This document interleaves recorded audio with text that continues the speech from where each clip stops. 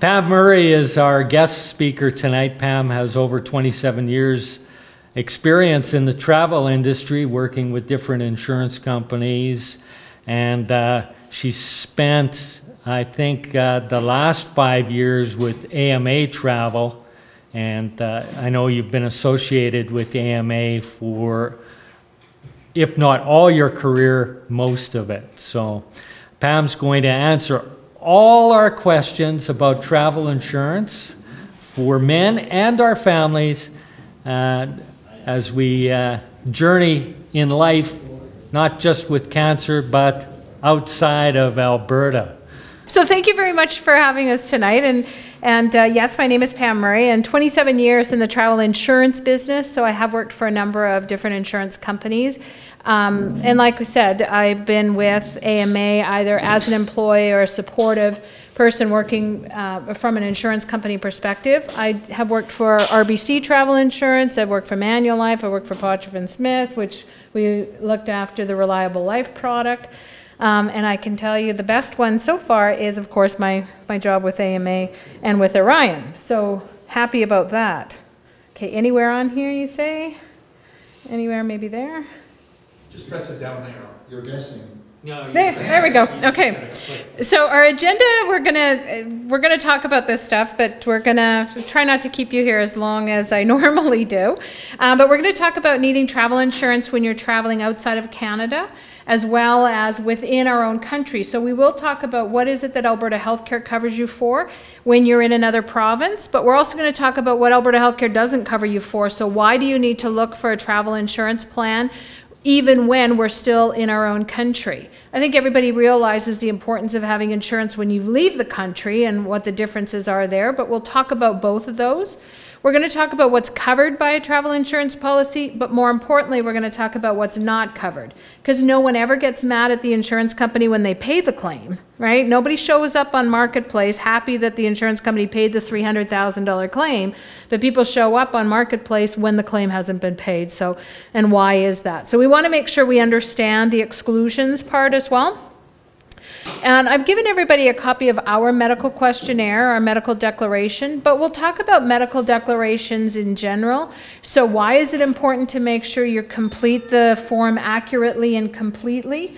Why do they ask some of the questions that are on there? And what does the medical questionnaire do? Like, why is it in there? Why do they ask the questions and so on? And then we'll talk about what to do in the event of an emergency, and then especially when you're making a claim. So what's the process? Do the insurance companies pay up front? Do you have to prepay that stuff? We'll talk about those things. And then at the end, we're going to spend a few minutes talking about cancellation insurance. So why is it important when you're booking your cruises and your tours and all that? The travel agent says you need to have cancellation insurance. What exactly is that stuff, and why do you need to have that?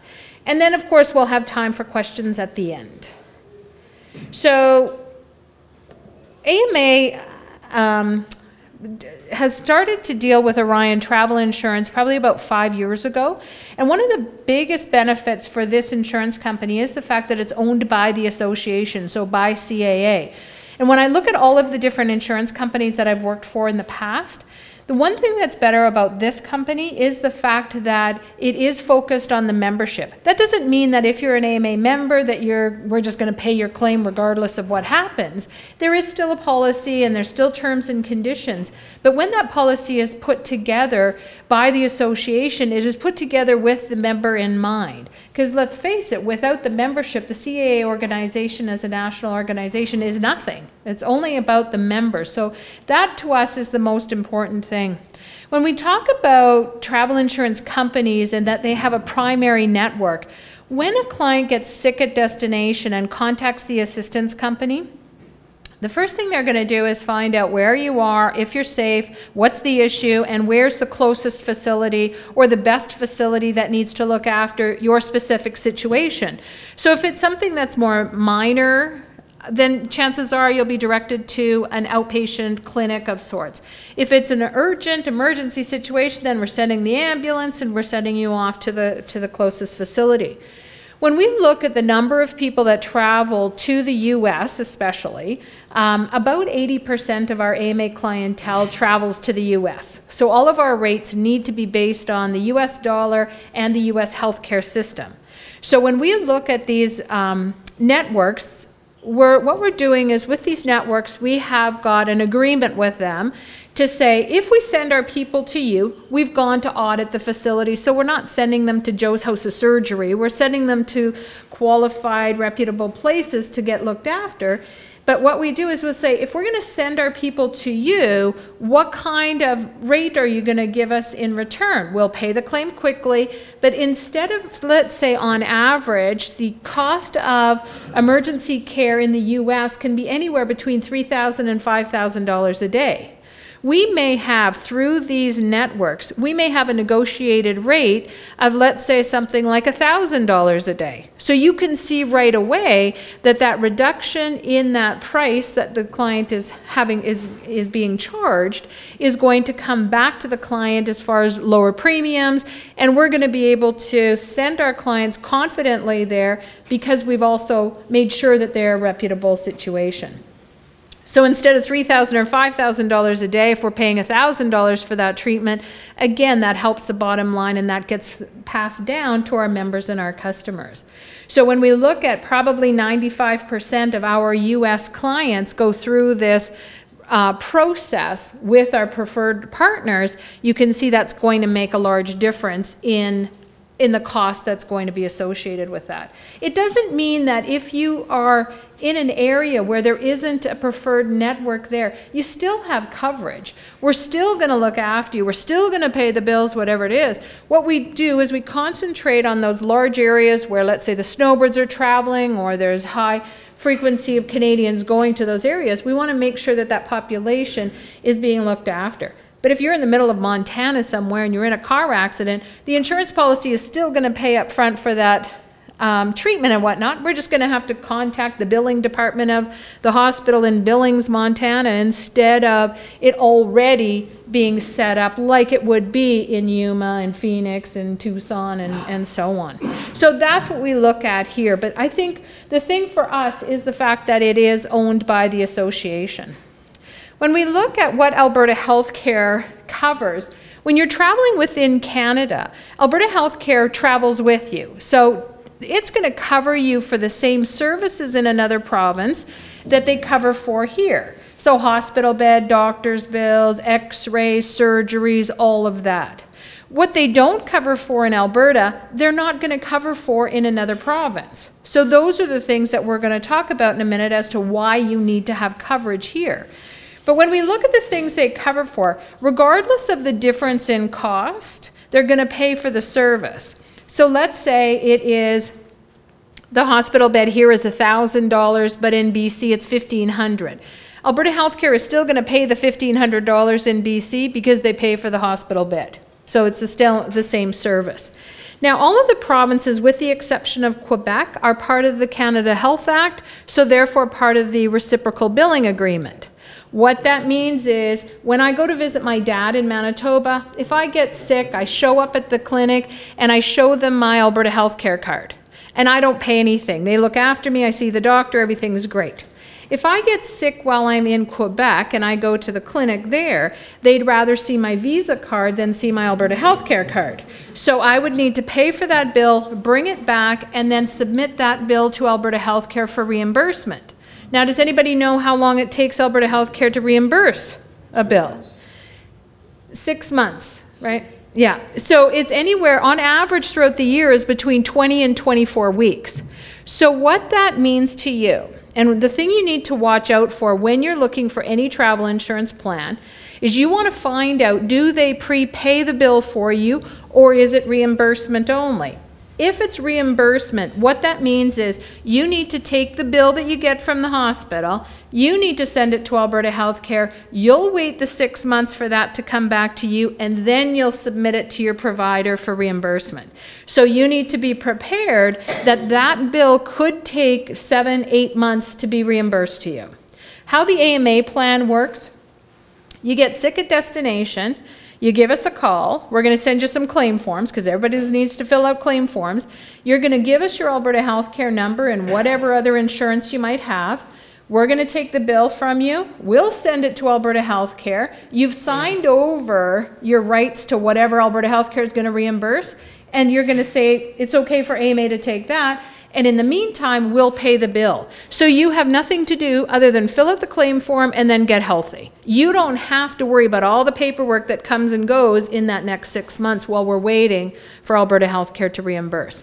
So when you're looking at insurance policies and how much you're paying for your coverage, you want to make sure you understand how does their claim service work, because that could get you into a paperwork nightmare of months and months and months of waiting for Alberta Healthcare to reimburse you. So something to watch out for.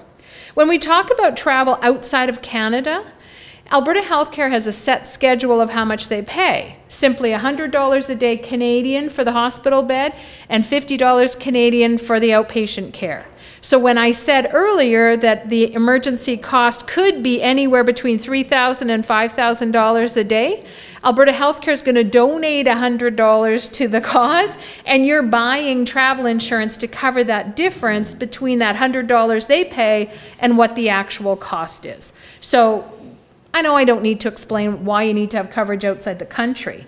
I do want to just talk about traveling in Canada and the things that are not covered by Alberta Healthcare. So things like ambulance, air ambulance, family being flown to your bedside. If clients need to have driven on their vacation and now you're sick and you need to be flown home, somebody needs to bring your vehicle back, whether it's your car, your truck and fifth wheel, your motorhome, your motorcycle. Your travel insurance policy will look after the expense to bring that vehicle back. So those are all things not covered by Alberta Healthcare, but covered by a travel insurance policy. It's never a happy topic, but we do need to talk about people passing away while they're on vacation. So the cost to prepare and ship the body home, or the cost to have the body cremated at destination, is not a benefit of Alberta Healthcare, so does need to be covered, and you would do that with a travel insurance policy. An air ambulance from the East Coast could easily cost you $45,000 to get you home. And that's something that is not covered by Alberta Healthcare at all. So important to know that. One of the things that we talk about with our traveling in Canada benefit is the fact that we have a plan at AMA for people who are traveling strictly in Canada. So if there's a chance where we have some of our members who may get to an age where they don't feel comfortable leaving the country anymore, it could be the cost of the insurance is prohibiting them from going south any longer. So instead of thinking that they can't travel anywhere and they've got to stay home for the rest of their life, there is opportunity for them to travel within our own country. So maybe you don't get to go to Phoenix for the winter, but you could go to Victoria for a month. Chances are it's going to be warmer there than it is here. So there is a travel in Canada plan that allows the clients to travel without a medical questionnaire being required and no pre-existing exclusion, because again, Alberta Healthcare is covering for the majority of that expense. So we'll still be there to cover for the air ambulance and the family to be flown there, all of those types of things. So if you know anybody that's in that situation, make sure that they give us a call to sort of talk about what are their options for coverage to still travel somewhere within Canada. When we talk about understanding travel insurance as it is, the thing to remember about this is the fact that it is always about emergency situations. This is not to cover ongoing routine care that you need here at home. This is all about the unexpected emergency expenses at destination. So when we talk about what that means, treatment that's medically necessary, so it has to be appropriate for the situation. I always like to use the example of, let's say I'm riding my bicycle and I fall off my bike and I hurt my toe. I need to go to the doctor, I need to go to a clinic and get my toe looked at. It probably needs an x-ray, taped up, maybe some meds, and send me on my way. I don't need to have an MRI on my toe. especially when we're traveling in the US, we know that it is private enterprise and these people are there to make money. So they would be happy to run all kinds of tests on me to find out what else is wrong with me, as opposed to just looking after fixing my toe, right? And so what we want to do, whenever a travel insurance company is asking you to contact them as soon as you need them or before you seek treatment, it's not just that they're being nosy. They want to make sure that, first of all, you're going to a reputable place to get looked after. Secondly, they want to make sure that the facility, whether it's a clinic or an emergency room or whatever, isn't doing tests or treatments on you that isn't related to the situation at hand. And I mean, over 27 years, I can tell you all kinds of stories about people coming back where the doctor, they went in because they were feeling congested, and the doctor said, well, you need a pacemaker, or you need triple bypass. And they've never had a heart problem in their life. So thankfully, most times they're like, I think I'll just go home. Got home, went to see their cardiologist, and yeah, there was no need for triple bypass or no need for a pacemaker. So these things happen, and that's the scary thing. So it has to be appropriate for the situation. It's not experimental treatment. It can't be omitted without, further damage to their condition. It can't be delayed until you get home. And then, of course, it's delivered in the most cost-effective manner. When we talk about this, especially in the US, being private enterprise, you want to have somebody advocating for you that knows what the reasonable costs should be for that, and they're going to fight for you on that as well. You're not going to walk in and all of a sudden just hand over your Visa card and they're like, cha-ching, cha-ching, and off they go. And lots of times when people will walk into an emergency room, the doctor or the admitting staff, the billing department really, will take the credit card and there'll be $25,000 on there, and then off you go see what's wrong, right? You haven't even asked me what the problems are, and now you've got this, stuck in there. One of the most important things for a travel insurance policy is when we get to a certain age, there's, we got something going on, right? So most travel insurance policies will have a discussion related to their pre-existing conditions. When AMA put together this policy with Orion, the thing that was most important to them is to make sure that we could cover our members and customers for their existing conditions. So what we said was, we're prepared to cover those emergency expenses related to the condition as long as it's been stable for a particular period of time. So to us, that stable time period is strictly based on your age. So 69 years of age and younger, it's a 3-month time period prior to the departure date. For 70 plus, then it's 6 months prior to the departure date. So not prior to when you buy the policy, it's prior to when you leave on that trip. So if in fact you have a claim at destination, we're going to look and say, okay, you left on January 1st. We're going to ask for the 3-month or 6-month time period prior to January 1st and see, was your condition stable? So to us, what stable means is there's no change in your medications or no change in your treatments. So a change in medication does mean an increase or decrease in the dosage, means adding in a new medication or taking away a medication. Lots of times people will say, my doctor reduced my medication or took me off it because I'm doing so good. And that's lovely. From the insurance company's perspective, they just want you on that lowered medication or they want you on that dosage for that 3-month or 6-month period, right? So, because lots of times reducing the medication or taking it away can throw your condition out of whack, right? So they're just wanting everything to be the same for that time period. It also means no hospitalization, no new symptoms. It means that you're not waiting for any test results or waiting to see a specialist for that condition.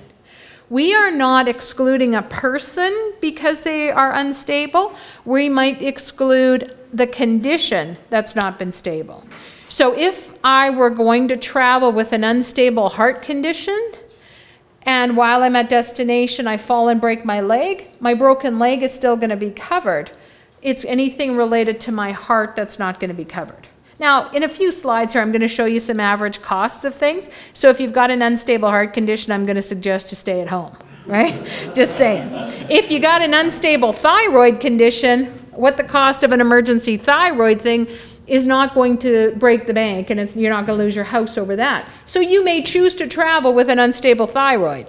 I'm not going to suggest you travel with an unstable heart condition. So we'll talk about that in a minute. Most travel insurance companies will list their pre-existing conditions one of two ways. On the left-hand side is how the AMA policy is listed. So it says no coverage is going to be provided for any medical condition that was not stable in the 3 months or whatever term, so for us is 3 or 6, prior to the departure date. Now, some insurance policies will list it like it is on the right-hand side, where it says no coverage is going to be provided for any sickness or injury where you experienced symptoms, you were diagnosed, you were treated, you required hospitalization, or you took medication during the 3 months or whatever term prior to your departure date. So these two things are very different. I always like to use my dad as an example. So 83 years of age, 84 on Saturday. So 83 years of age, had a heart attack 23 years ago, angioplasty at the time. He takes 1 heart pill a day, 1 high blood pressure pill a day. I don't think his heart pill has changed for 10 years, and I don't think his blood pressure pill has changed for 20 years. But every day, 1 heart pill, 1 high blood pressure. Now, if he has our coverage, like on the left-hand side, and heaven forbid has a heart attack while he's away, our policy is going to cover him, because for his age, he needs to be stable for 6 months. Well, he's been stable for over a decade, right? So if he had a heart attack, it would be covered. Now, if he has a policy like listed on the right-hand side, and again, heaven forbid, but had a heart attack while he's away, is that policy going to cover him for his heart attack? No, because it says no coverage is going to be provided for any sickness if you took medication in the 3 months or 6 months prior to departure. So what the one on the right-hand side says is basically if you're popping a pill for that problem, then that problem's off the table. They're not going to cover you for it. So when you're looking for travel insurance, the one on the right-hand side should be less expensive than the one on the left, because the one on the right is not covering you for anything that you're taking medication or having any treatment for. So it is really just accident injuries or brand new conditions. So you need to be really careful when you're researching travel insurance. Price isn't the only thing you want to look at. So make sure if you look at nothing else, make sure you ask them how do they look at pre-existing conditions and the expenses related. When we look at the benefits of a travel insurance policy, so hospital and doctor's expenses, the return of vehicle like I talked about, the family expense to travel to your bedside. So if you're at destination and something happens to you and you're hospitalized there and the doctor there is saying, hey, you know, somebody should be at your bedside to help make decisions and help you to recover, your travel insurance policy is going to pay for that person to fly to your bedside, fly home again, cover their hotels, their meals, their phone calls, their taxi fares while they're there. Plus your travel insurance policy, well, ours does, and most of them will cover that person for medical insurance as well while they're there. So if they got sick or if they broke their leg, they'd have coverage. Because usually when that situation happens, people hop on the next plane and off they go. They don't stop and think, oh, geez, I better go buy medical insurance, right? They're just worried dad's in the hospital or mom's in the hospital, and away they go. So it's important to know that we're there looking after all of that stuff. We talked about the return of deceased. The one thing about the return of deceased, when you're looking at policies and you're comparing products, you want to find out if in fact there's a limit that's attached to that benefit. So people will always say, there's $1 million coverage or there's $2 million coverage with my plan.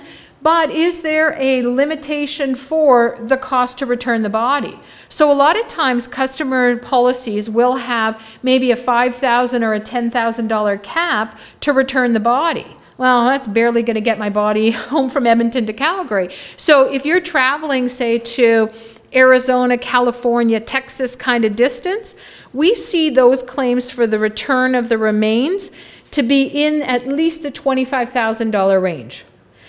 During that shooting in Vegas, so one of the Canadians that was killed was from Valley View. So they shipped the body home. And now, because of the situation, because of the number of people that were involved there, they needed to do an autopsy on it. They had to keep the body there longer. They had to embalm the body before they could do the autopsy because of the time delay. And of course, once they embalm the body, then there's no cremation available. So then the body had to be shipped back as it was, to the tune of $58,000 by the time it was, all of the preparation was done and so on. And that person had no coverage. They were young, they were going, there was no problem. What would they need coverage for? So it doesn't matter the age of the traveler. Everybody needs to have travel insurance. So it's never a happy topic, but what you don't want to have happen is leaving a big bill for your estate or for your family to look at. Can I get you to go back to the previous slide? Sure. If I can. Yeah. The right side. Yeah. Right. First of all, the left side is, I think, is pretty clear. If you're stable and your 84-year-old father, Yeah. and he has an incident down there, he would be covered. Right. On the right side, you say sickness or injury, which Yeah. experiences, symptoms, or diagnosis were treated. So are we saying this is unknown, or are we saying it's you were taking medication for something that might have been temporary? Yeah, you could be taking, so let's say I sprained my ankle a month before I traveled. And that's an injury prior to going.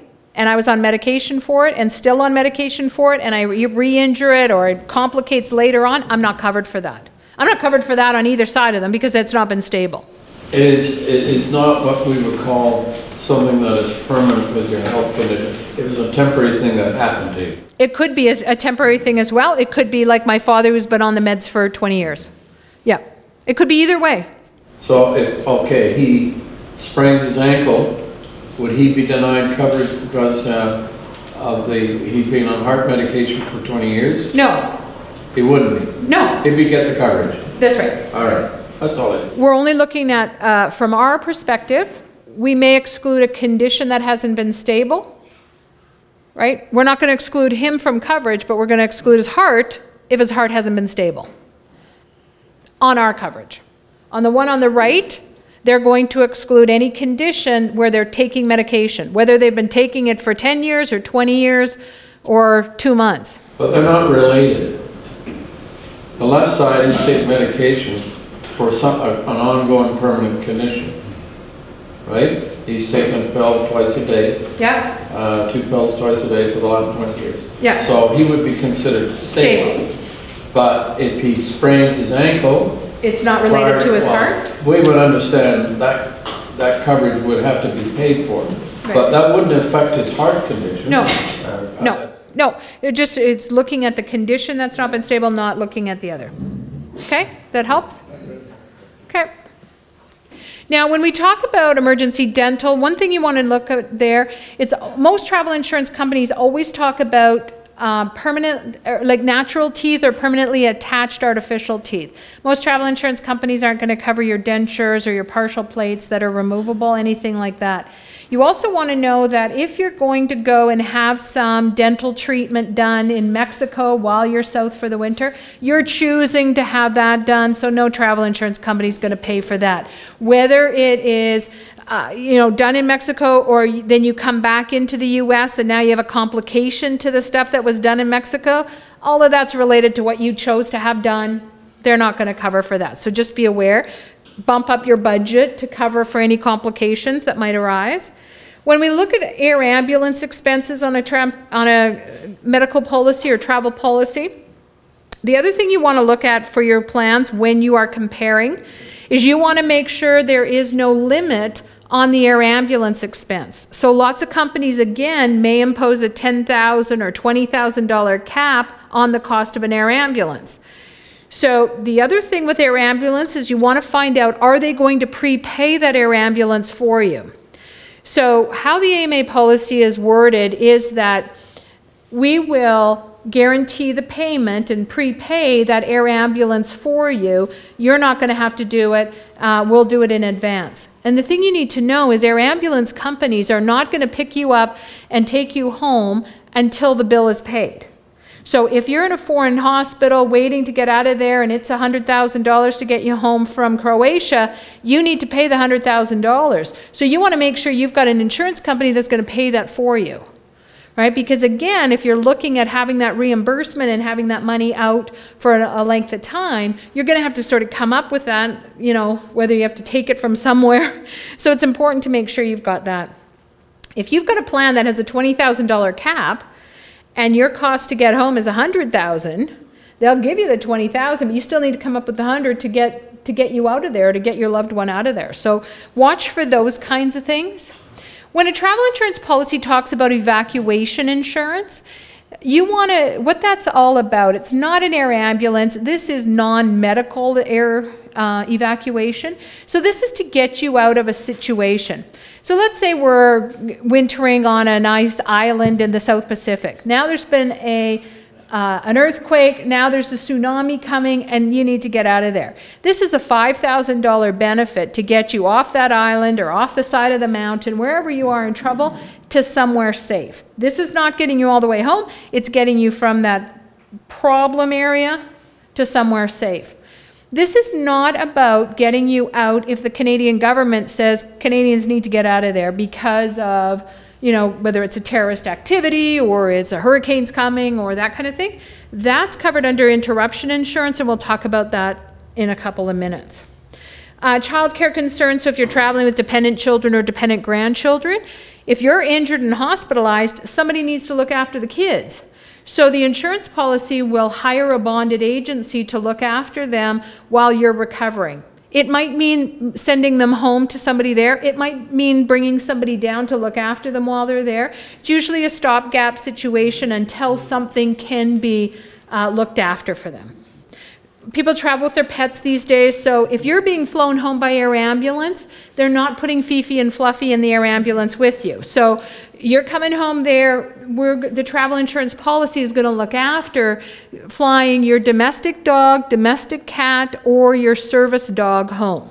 So if you're traveling with some sort of weirdo pet, then you're on your own. So we're not flying your boa constrictor home, we're not flying your potbelly pig home, right? And your service animal is a service dog, right? So if you got a service chicken or a service whatever, again, you're on your own for that. And the number of people that talk about having like a bird, like a cockatoo or whatever as their service pet. No chickens. It's not that I don't like chicken. I quite enjoy chicken on my plate, yeah. I'm not traveling with the chicken. There's usually coverage in here for vision and for hearing aids. So if you damage your glasses or lose them, damage, or they're stolen while you're at a destination, or same thing with your hearing aids, there is coverage to replace them at destination. Don't get excited. It's $300 for your glasses and $200 for your hearing aids. So it's not going to be a huge amount for that.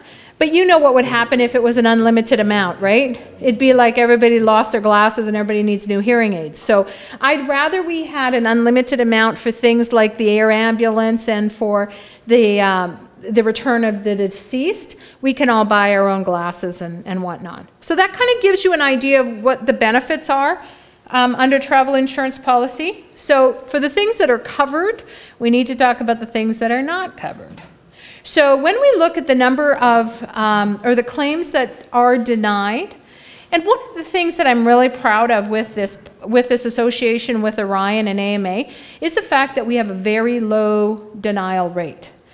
Our denial rate is usually between 0.5% and 1% of the claims submitted are denied. Most travel insurance companies operate with a 5 to 6% denial rate. So there's a couple reasons why ours is low. Partly it's our medical questionnaire is easier to answer, so people aren't making mistakes on there and being denied because they answered incorrectly. Our staff is able to have the discussion with you ahead of time so that you understand what's going to be covered and what's not going to be covered. The policy is laid out in an easy manner so that you can understand what that is. But we still do have denied claims. So the number one reason for why claims are denied with us is because people are traveling with an unstable pre-existing. So to give you an example, a gentleman went on a trip, was going for 60 days, left October 9th, 72 years of age. So 6 weeks into his vacation, he was having trouble breathing, called the ambulance, off he went to the hospital. So he was in the hospital, they ran a number of tests, the prognosis was not good, he was sent home by air ambulance, bill was around $120,000 when it was all said and done. So because he's 72 years of age, left on, what did I say, October 9th? November 9th? Well, whenever it was, October, it was the 9th of the month, so let's say it was October 9th he left. So what we do is we look at 6 months prior to his departure on October 9th. So we don't count 182 or 183 days. We say you left October 9th, so we go back September, August, July, June, May, April. And so we say, okay, from April 9th till October 9th, what was going on with his medical condition? So in that 6-month time period, he had been to the doctor 5 times. First time was because he couldn't breathe, so he got some medication. Second time he went back for follow-up, more medication, it hadn't helped, so changed the medication there.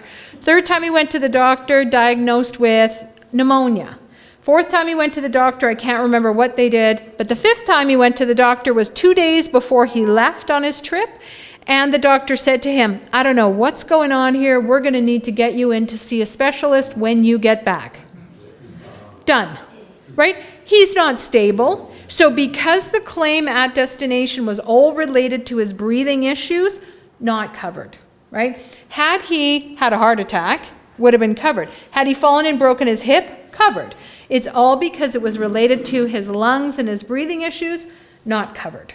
So this is where I say that if you're traveling with an unstable heart condition, lung condition, your kidneys are not stable, any of the internal organs are not working properly and whatnot, that can lead to a very expensive medical claim in the US. And you want to make sure that you're aware of that before you go, because you're going to be the one paying the bill.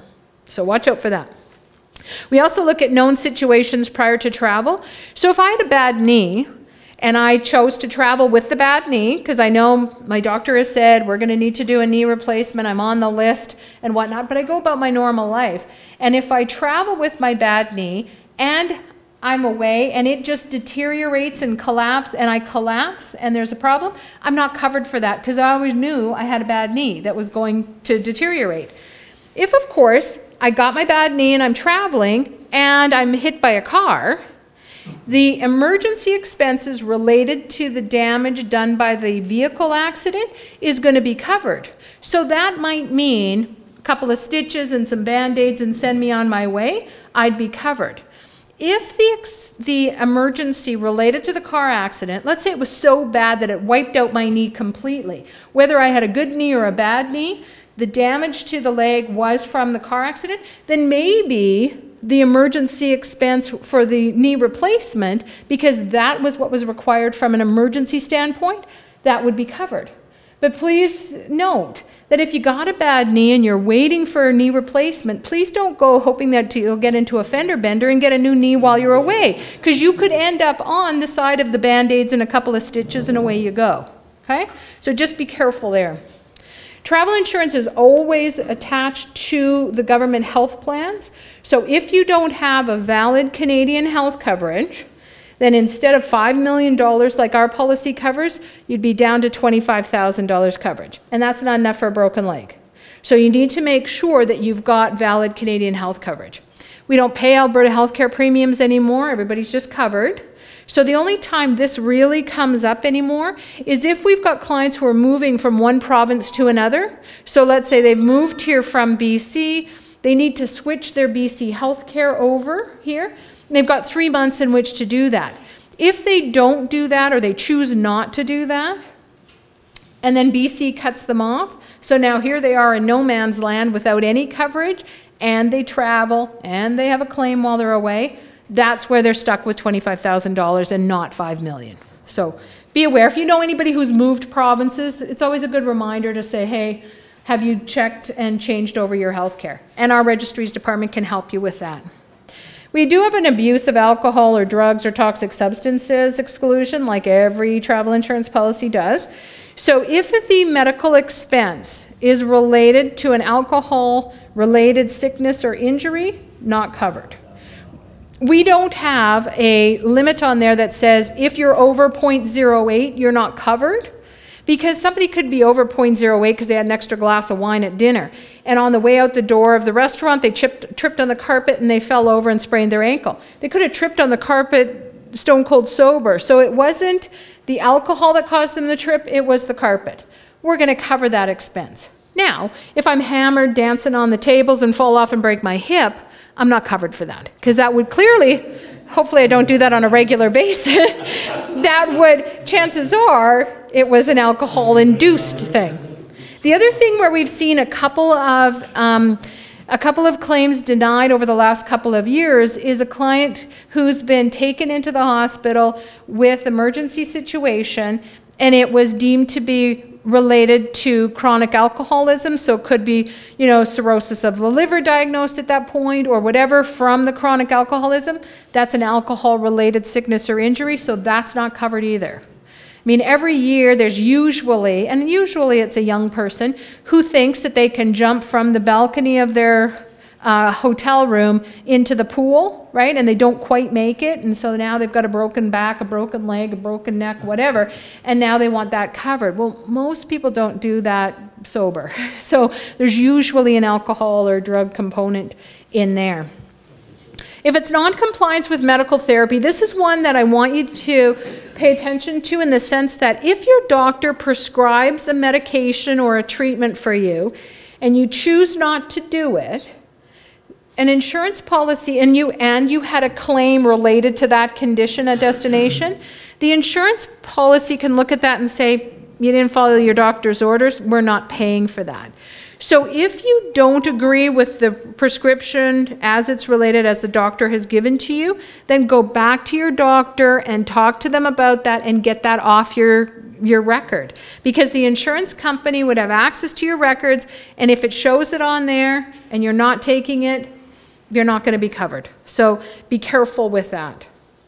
Some of these other ones, you want to make sure that you know if you are traveling or while you're traveling, you want to do a particular activity, make sure that your travel insurance policy is going to cover you for that activity.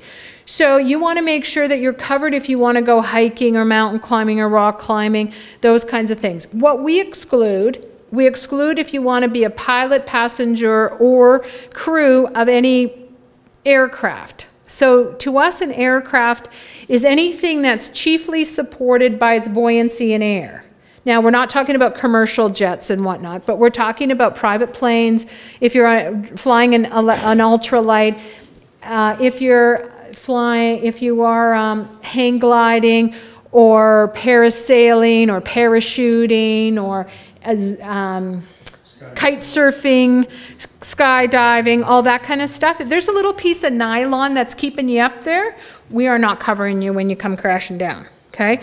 But what we will cover you for, you can go scuba diving and snorkeling and kayaking and canoeing and zip lining and bungee jumping and hiking and trekking and mountain climbing and rock climbing and so on.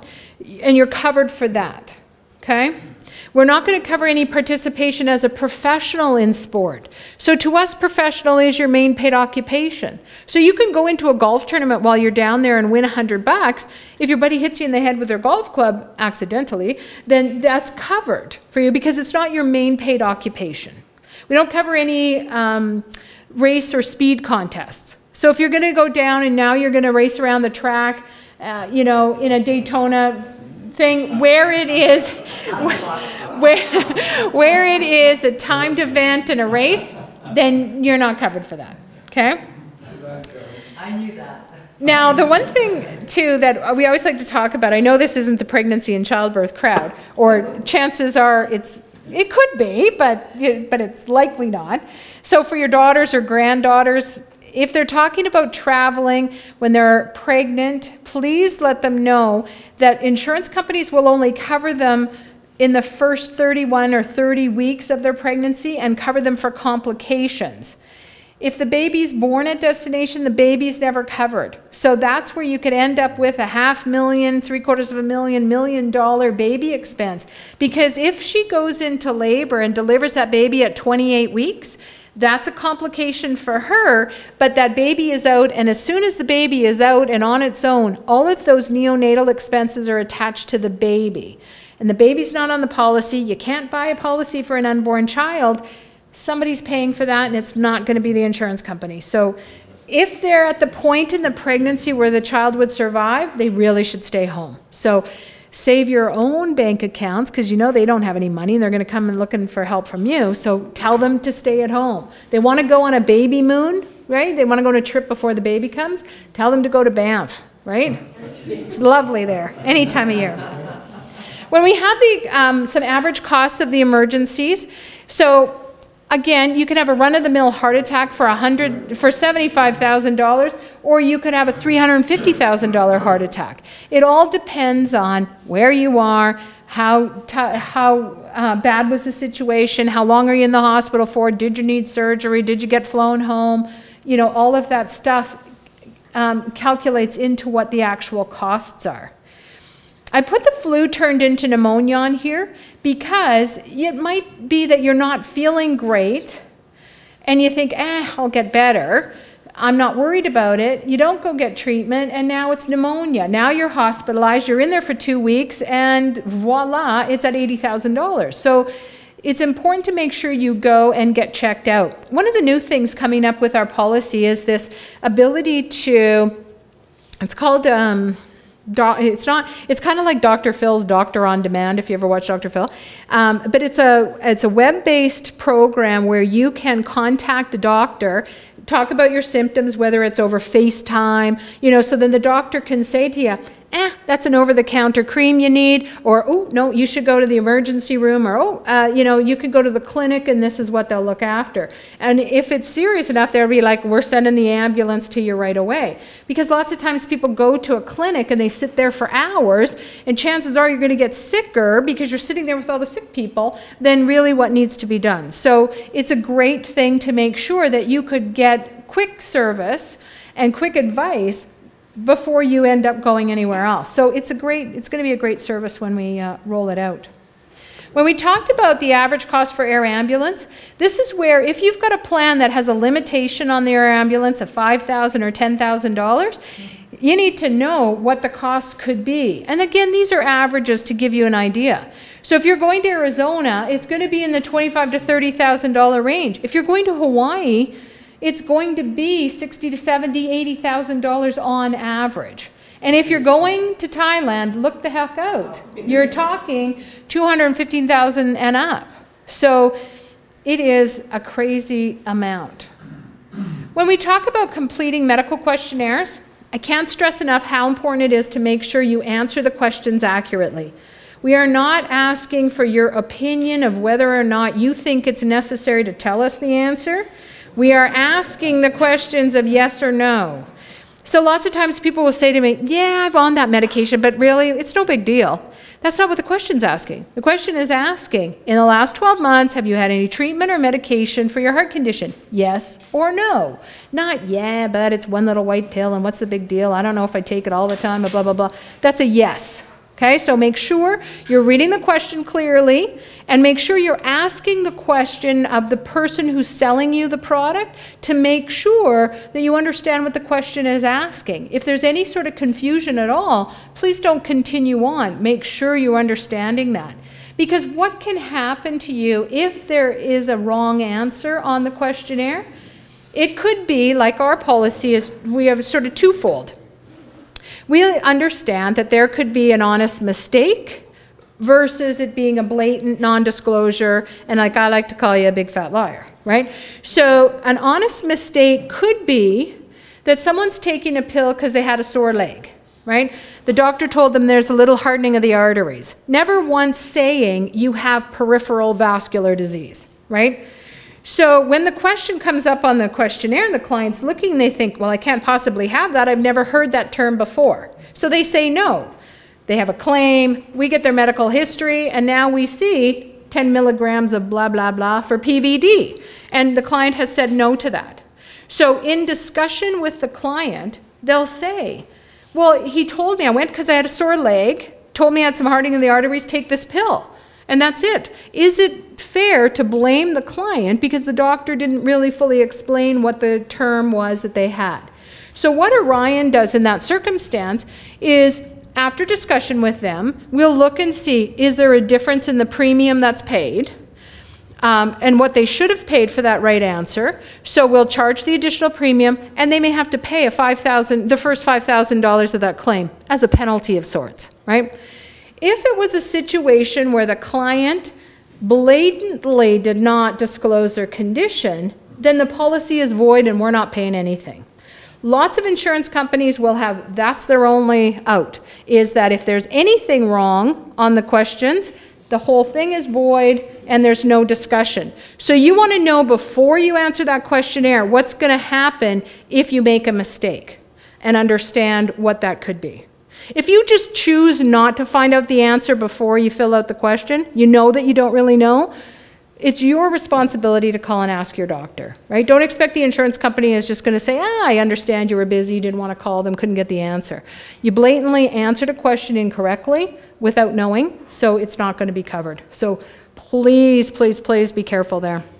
These questionnaires, for us, does one thing. It covers what the actual cost, it determines what the rate is that you're going to pay for the insurance. Some other insurance companies, they might have the questions, how you answer the questions might determine both the rate and the time period of what your pre-existing condition could be, right? So you want to know that when you're shopping around and looking at things. So for us, and your pre-existing is always there, regardless of how you answer the question. So we can again use my dad as an example. So he'll answer the questionnaire with yes to angioplasty, yes to heart condition, and yes to high blood pressure, and he'll pay rate 5 as an example.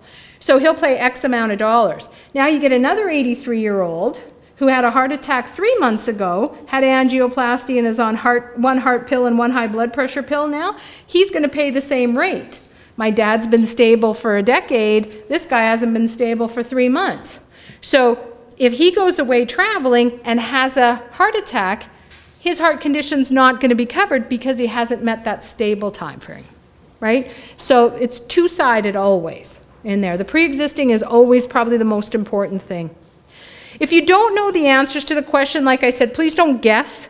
It could result in financial disaster. You want to consult your physician on there. And again, you don't overthink the questions. They are just simple yes and no answers. We're not looking for an essay response on the questionnaire. It's, have you had medication or treatment for cancer? Yes or no? And then it's going to ask 3 questions for the cancer. Have you been had treatment, so surgery, radiation, or chemotherapy in the last 0 to 6 months? In the last 7 to 12 months, in the last 13 months to 5 years. So all those things are doing is determining what's the rate you're going to pay. If you've had treatment or on medication, actively treating the cancer, in the last 0 to 6 months, that's going to send you to underwriting.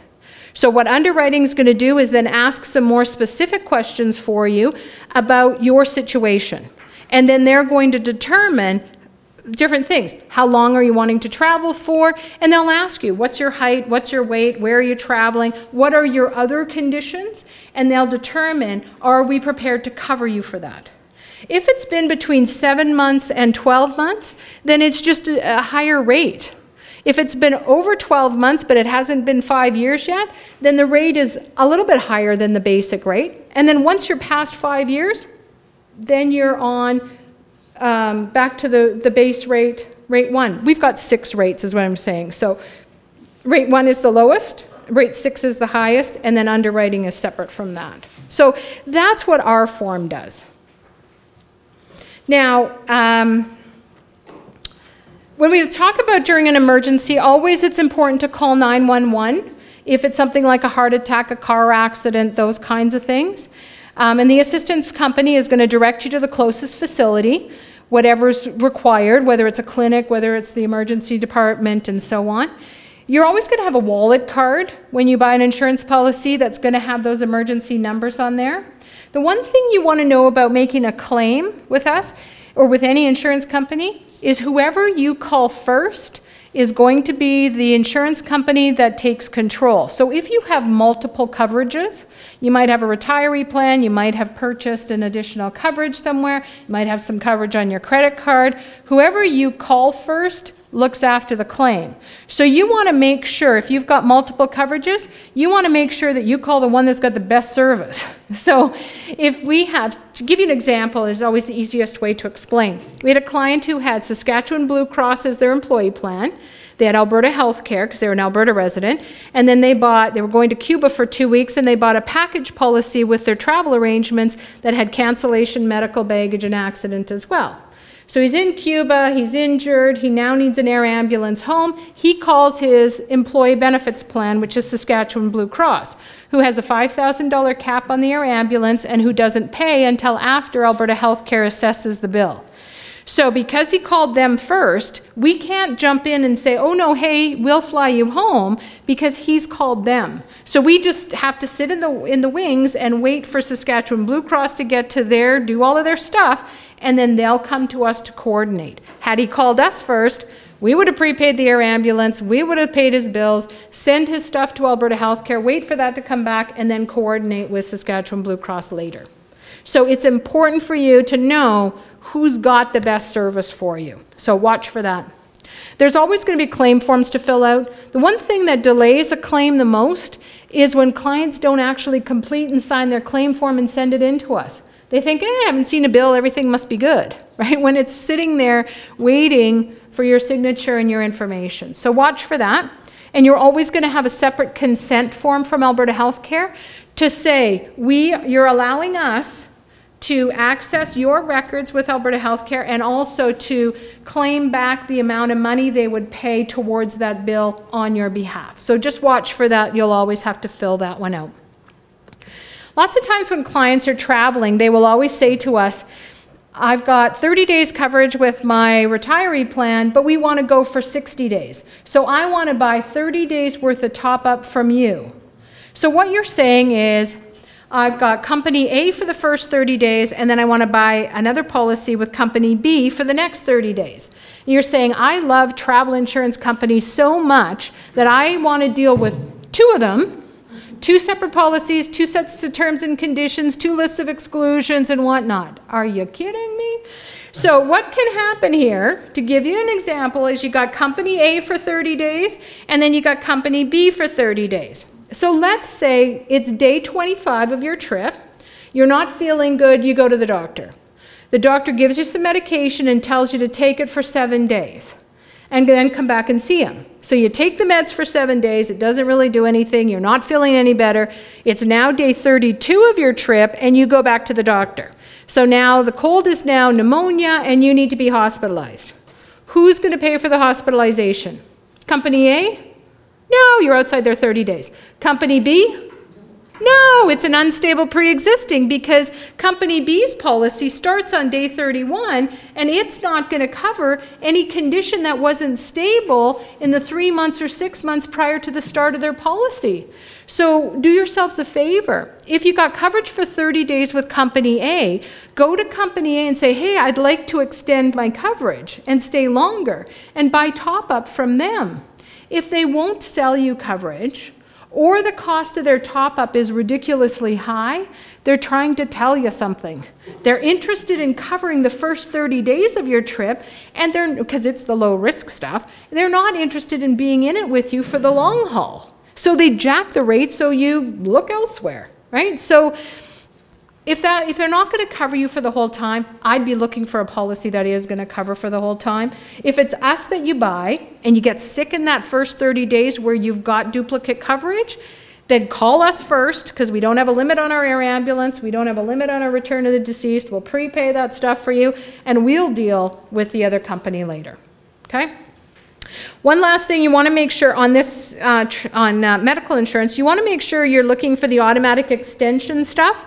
Because if you are supposed to return by midnight tonight and your flight doesn't get you back, or you're driving home and you're stuck in a snowstorm in Butte, Montana, you want to make sure that you've got additional coverage. So with our policy, you can't return because you're sick, traveling companion is sick, the flight doesn't get you, you're stuck in a snowstorm, your car breaks down, it'll automatically extend for 5 days. If you're hospitalized on the last day, it goes through the period of hospitalization plus an additional 5 days. So watch for that so that you know. If you're coming home from Arizona and you know it's snowing at home and you think, oh geez, let's stop in Vegas for a week, that's not an automatic extension, but just call us and then you just pay for the additional days and away we go.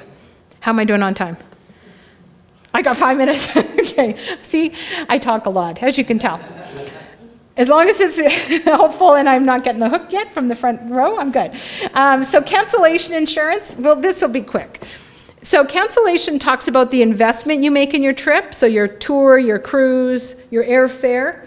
Interruption looks after the unexpected out-of-pocket expenses, so whether you have to come home early because something's happened here, or if it is that you misconnect. So the airline doesn't get you to your destination on time because they had a delay and now you missed your next flight. All of that stuff is included in interruption insurance.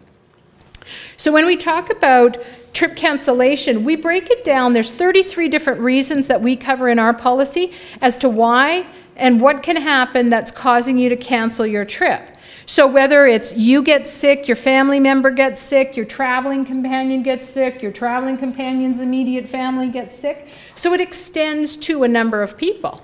So for us, family members include the family tree, so grandparents to grandchildren, aunts and uncles, nieces and nephews, siblings, in-laws.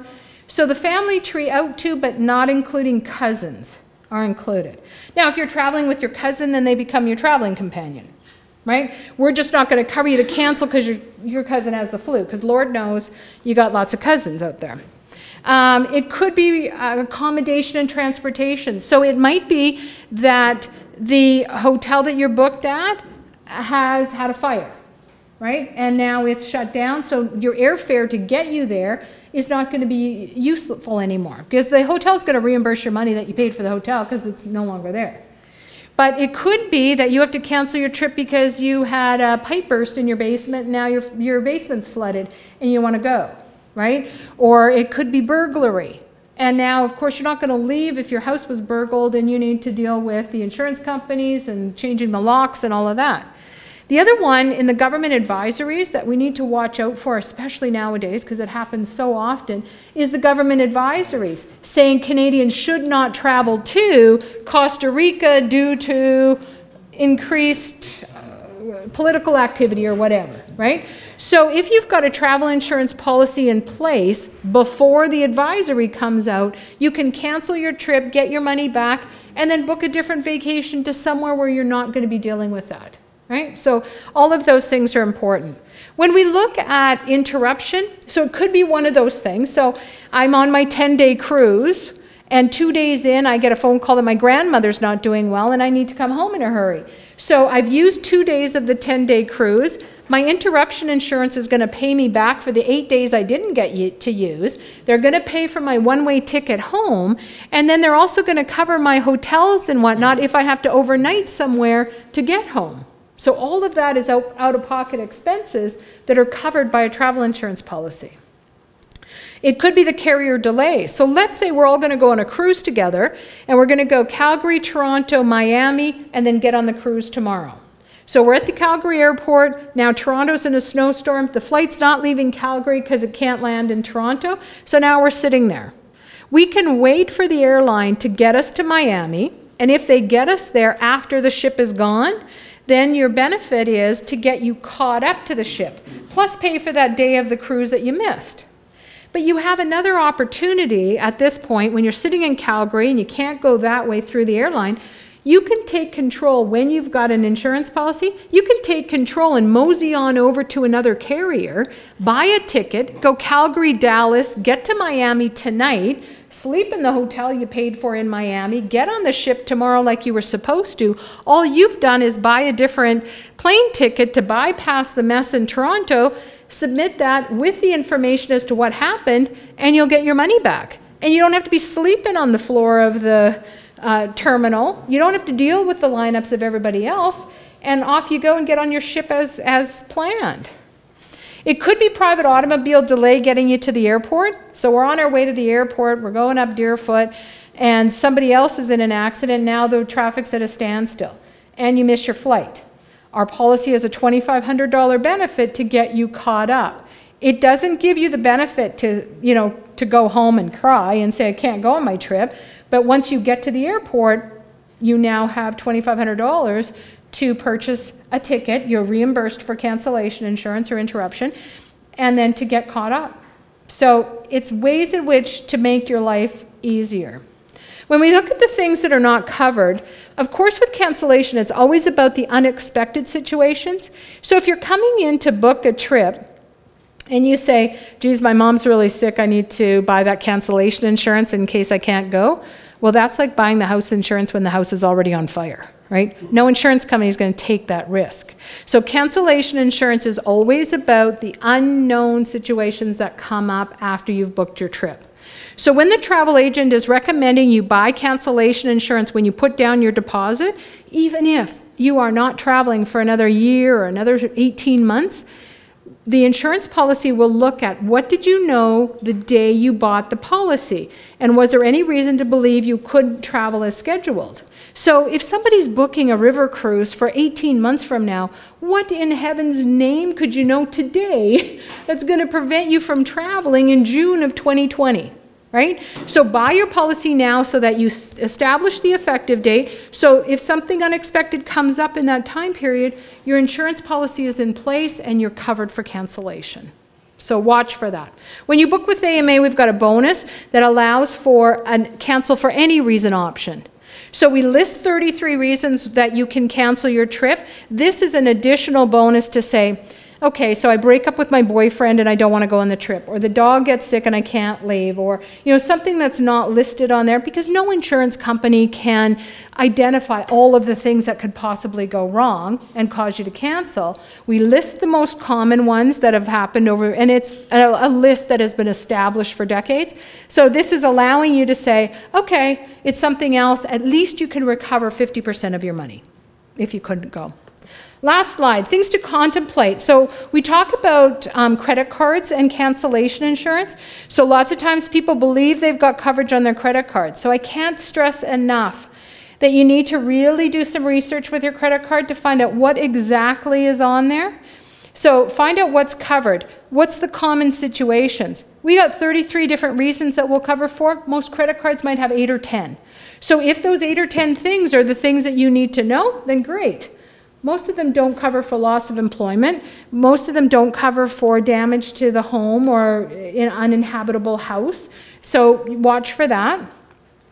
You want to find out about specific benefit limits.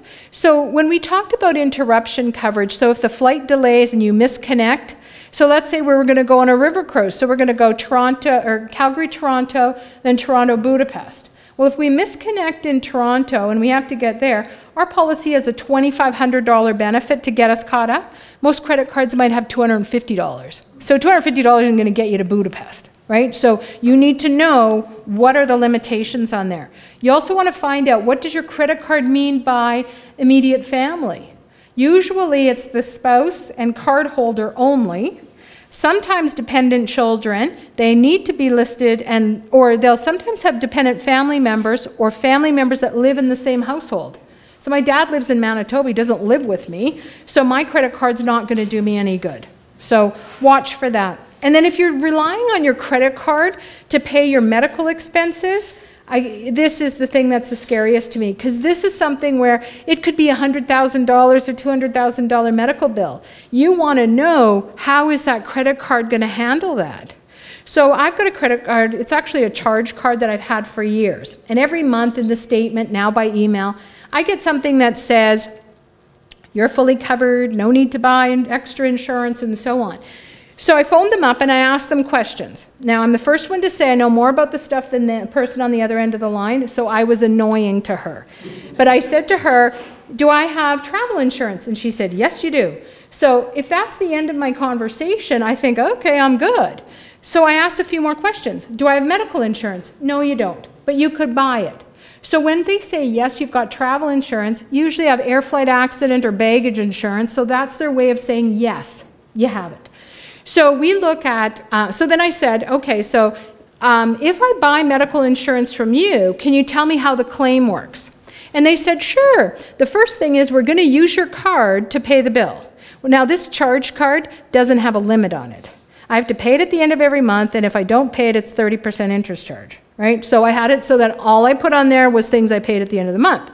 So anyway, I'm having heart palpitations now because I'm thinking it's a car accident. It's $100,000 that they're slapping on this card, right? I don't have a trust fund that's going to pay that at the end of the month. So then I said to her, okay, so how long does it take to pay the claim? And she said, well, first of all, you need to send your bills to your provincial health plan. Well, we all know how long that takes, right? So 6 months later, so then I said, okay, so how long, because I'm asking her, how long is that going to take? She goes, I don't know, a couple of weeks, I think. Really? So then she puts me on hold again, I'm sure calls me bad names, comes back again and says, oh, sorry, I guess it's 20 some weeks. Okay, so at least 5 months is going to go by before you're going to pay my claim. So then I said, who's going to pay the interest charges on this balance that I've not been able to pay? And she's like, well, the interest charges are always the responsibility of the cardholder, ma'am. So more heart palpitations, right? And then she says, yeah, but look at all the points you're going to get. I'm broke.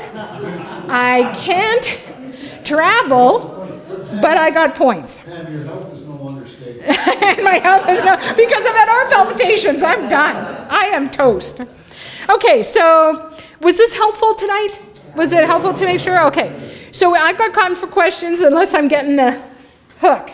I've given you that. If you got a pen, you can write down. That's my email address. That's my cell phone number. So if you are, if you get home and you think, geez, I should have asked this question, or I wonder how this works, or whatever, you feel free to send me an email or give me a call, and I'm always happy to answer any questions.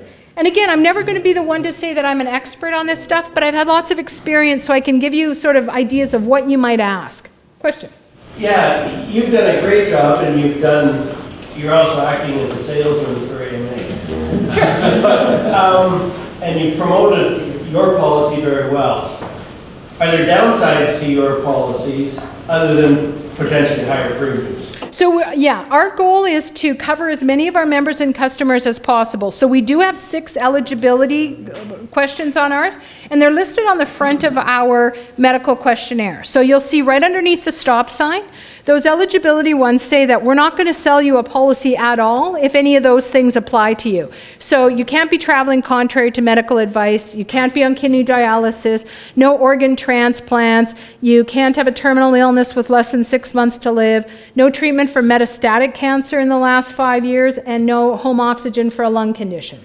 So that in saying that eliminates the really high risk ones so that we can cover more of our traveling population.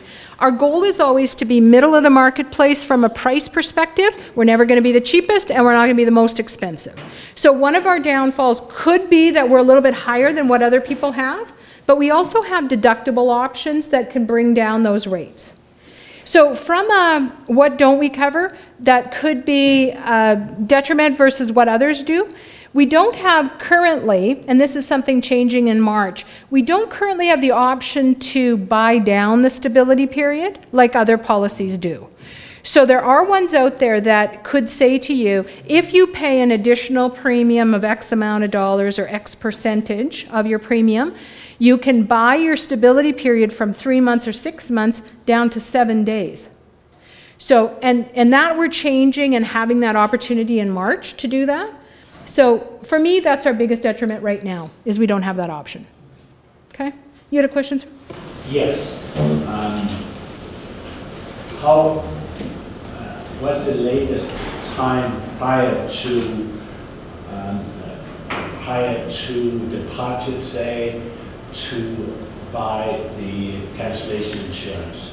Cancellation insurance, you want to buy it when you make your booking. So whenever you put down your deposit, you want to buy cancellation insurance. If you put your deposit down 2 months ago and you're traveling next week, we're not going to take that risk from you, right? Because why didn't you buy it 2 months ago? You're leaving in a week and now you want cancellation insurance?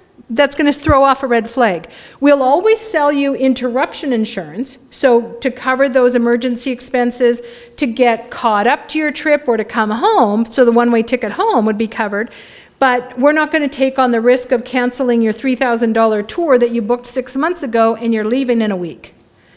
So we're not going to do that. if, of course, and how the rule of thumb for us is if there is more time between today when you want to buy the cancellation policy and when you want to travel versus today and when you booked, we're probably going to sell you a cancellation policy. You just need to come in and ask us.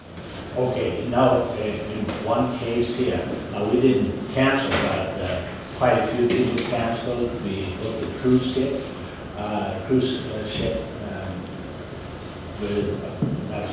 would have been 1 year in advance. Yeah. We signed on to that. Yeah. And we had until 6 days before departure to buy a cancellation insurance policy. Yeah. So a lot of times people will allow to do that because you could probably cancel up until the 60 days and get all your money back. Yeah. So they'll allow you to buy it at final payment. We're going to sell that to you as well at that time because you're under no penalty really at that point.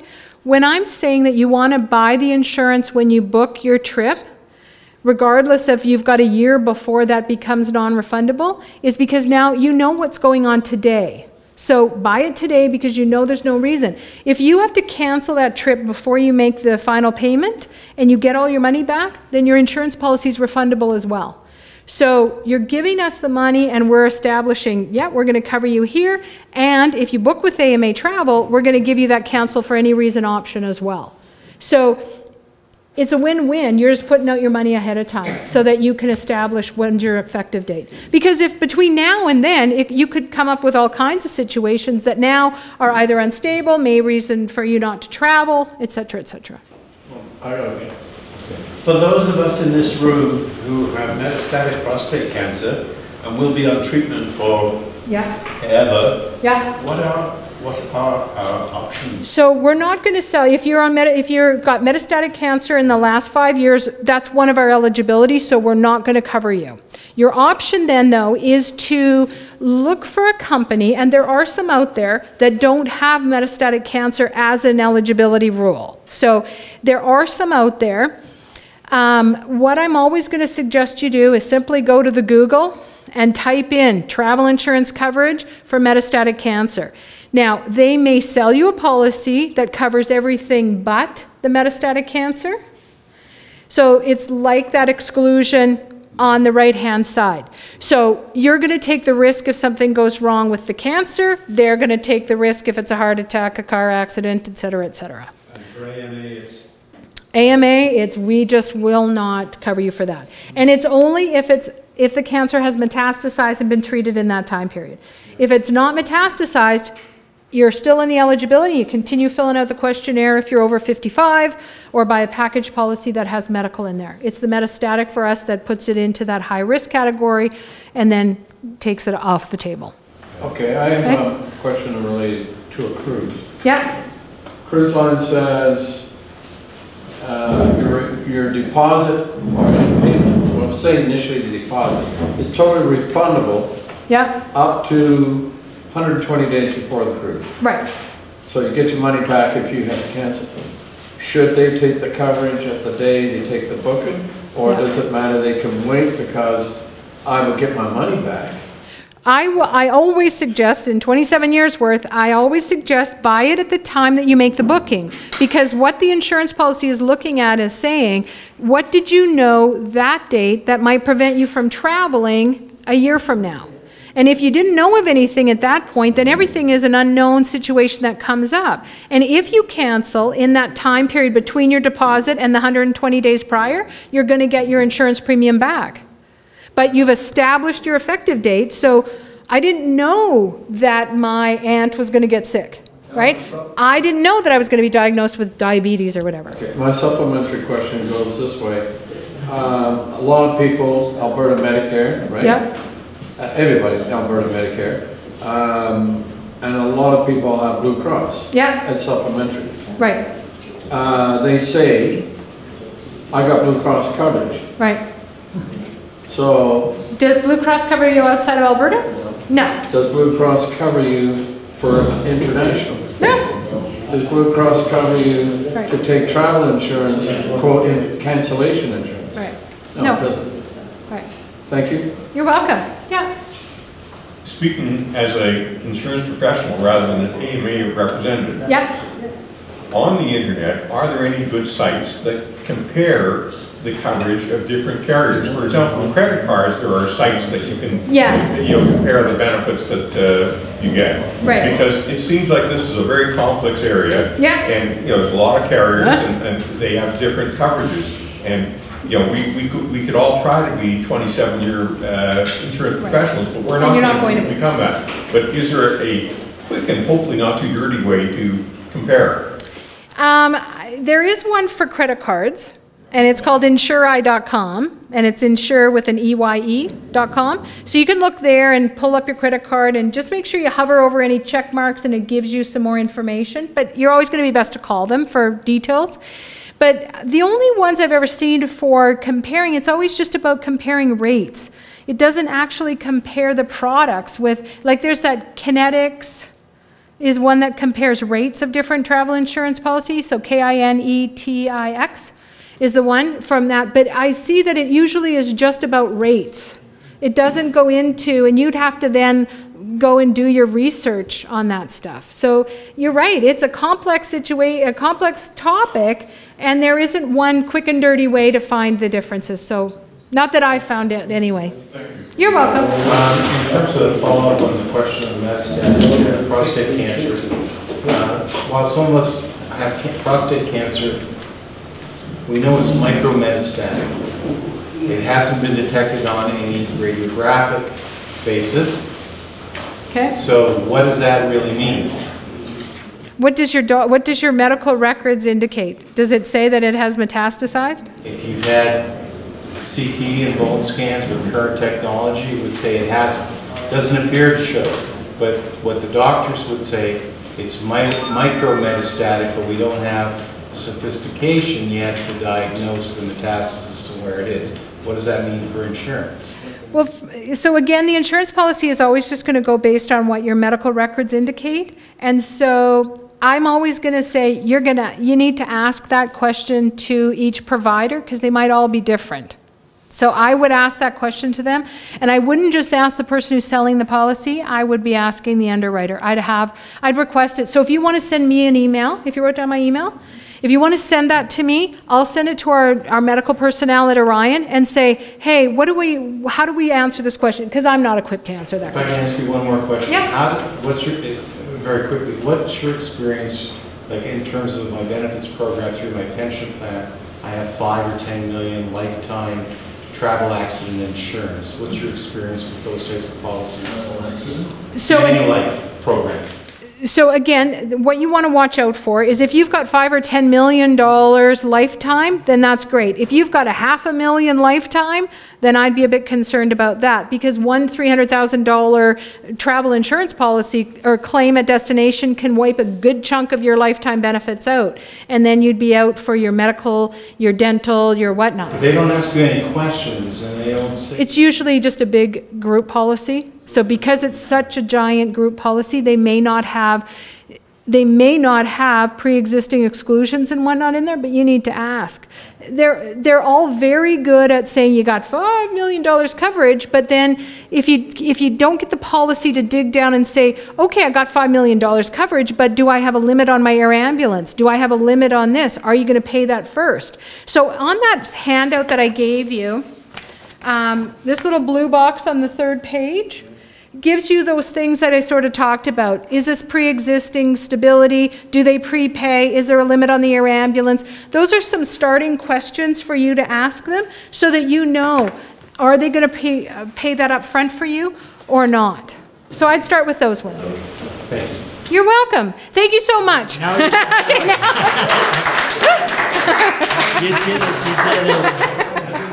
I could talk on and on and on about this stuff, as you know.